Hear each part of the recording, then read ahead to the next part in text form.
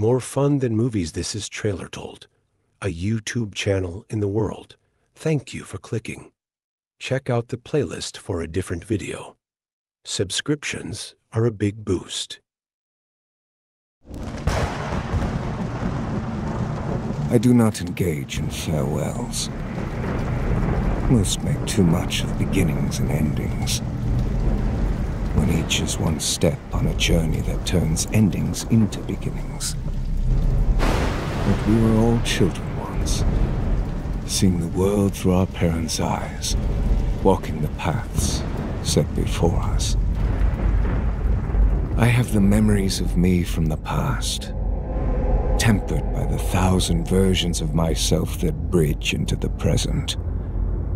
I was once called Lenarian, the first amongst those born to Sanctuary, the hopes of refugees from the eternal conflict made flesh. In my youth, I was haunted by dreams of a world without balance, shrouded in chaos. A descent into utter evil meant terrible destruction. A turn to the complete absence of evil meant stagnation and decay. I told my mother what I saw, perhaps hoping she would see what I did. I sometimes wonder if my vision drove Lilith to respond with such madness and savagery. She sought to protect her children, but the violence she wrought could not discriminate between those she wished to save and the threats she chose to eradicate. I lost my closest friend and confidant to her actions. And more than that again, the consequences of choice ripple through time. As for my father, I believe Denarius came to think of us as a disgrace, that we should have never existed, only agreeing to consider alternatives to our elimination due to the protests of others. I think he would have followed through with his original plans had my mother not murdered the other refugees. He exiled Lilith to the void for her actions, but could not bring himself to harm us. So he took the World Stone, hidden on Sanctuary from the high heavens and the burning hells, and altered its resonance, so our powerful birthright diminished over time. Denarius disappeared, and our gifts, or curse, were forgotten. But for one who is eternal, my father should have known that nothing remains static. I tried to dwell in the present, the call of the balance fading to whisper, and find equilibrium in other pursuits. I found peace in the cycle, in the simplicity of the world around me, in love and life. But that peace was shattered, the cycle abused. Seeking a new path, I came to know the great dragon Tragor, fulcrum of the balance, born of creation, defined by the very existence of Sanctuary. He is more its guardian than any other can claim. No longer defined by my parents, I mastered the art of necromancy while committing myself to Tragor's teachings. Eventually, he gave me a new name, one better suited for the path I chose for myself. Rathma, meaning keeper of the balance. My function and my duty alongside Tragor's for centuries to follow. Disquiet grew as I sensed the return of my mother and father. It seemed the burning hells had been aware of Sanctuary for centuries, allowing it to survive in service of using humanity as a turning point in their never-ending war. The Temple of the Triune had been created by the Prime Evils in order to sow instability and bring humanity into the fold. Denarius responded by founding the Cathedral of Light, which started a proxy battle that culminated in the Sin War. As the Prime Evils destabilized Sanctuary, Lilith secretly reawakened humankind's latent power as a means to undermine the triune and cathedral of light.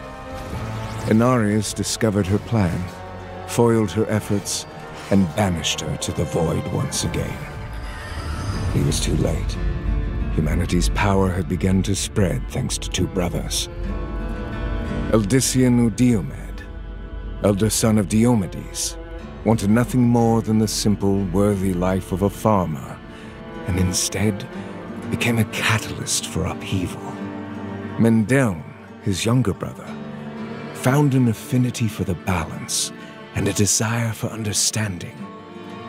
He became my student, learning about the balance as the sin war raged on. The brothers' efforts against both the Triune and the Cathedral of Light gained them followers of their own. Eldician shared the power of our birthright, and they became known as the Adirum. This act alerted the high heavens to Sanctuary's existence, and set the stage for a frightful clash between angels and demons, with Sanctuary as the field of combat. Tragul kept the armies of the high heavens at bay as long as he could, while I went to my father to plead for aid. Enraged and unhelpful, he banished me to the void with my mother, where I would have remained trapped were it not for Mendeln, who brought me back to Sanctuary. The battle was deadly and fraught, and would have been deadlier still had Eldician not brought about its end in an astonishing display of power. Reaching heights greater than I have ever seen, he willed both armies back from whence they came. In doing so, Eldician realized that his power was as great a threat to Sanctuary as the heavens and hells. So it was, he sacrificed himself in an eruption of raw energy that saw a return to the mundane for his followers. His choice was profound enough to affect those who came to stand in judgment of us. The Angiras Council, leaders of the high heavens, held a vote on whether to eradicate Lilith and Inarius' sanctuary, or to allow us to remain. Imperius voted for eradication. Ariel and Ethereal to allow our potential to develop. Malthael abstained. We despaired an even vote would have meant our doom. Ethereal, the Archangel of Justice, who had come to Sanctuary of his own accord to witness Inarius' crimes for himself, was so moved by Eldician's choice, he voted to spare us. As the Council debated on how to prevent the burning hells from corrupting Sanctuary, they accepted a bargain from Mephisto himself. A truce, wherein both sides would withdraw from Sanctuary and allow it to grow, untouched, so long as humanity was no longer a threat, and Inarius punished for his crimes. To this end, humanity was left to its own devices, their powerful birthright once again diminished, and Inarius was dragged into the depths of the burning hells to suffer at the hands of Mephisto. Tragul protected Mendeln's memory, a bittersweet gift, as those around him remembered nothing of Eldician's sacrifice. Mendeln shed his mortal name and accepted one from Tragul, Kalon, meaning teacher. But the truth of the balance must be passed on to future generations. Kalon would go on to pass our teachings to his own students, necromancers, who would become known as the priests of Rathma. It has been their duty and function to keep the balance as the millennia pass. My dreams have once again been haunted by shattered images. A vision of the end of Sanctuary that coalesced into prophecy. A prophecy I know Inarius is driven to interfere with, believing it about him. A savior, piercing hatred's heart in hell. Our choices always betray us. I locked the gates to hell, knowing it is only a matter of time before he discovers what I've done and comes demanding the key. One way or another, we hurtle towards the prophecy's end. Or perhaps its beginning. For what is death but a transformation?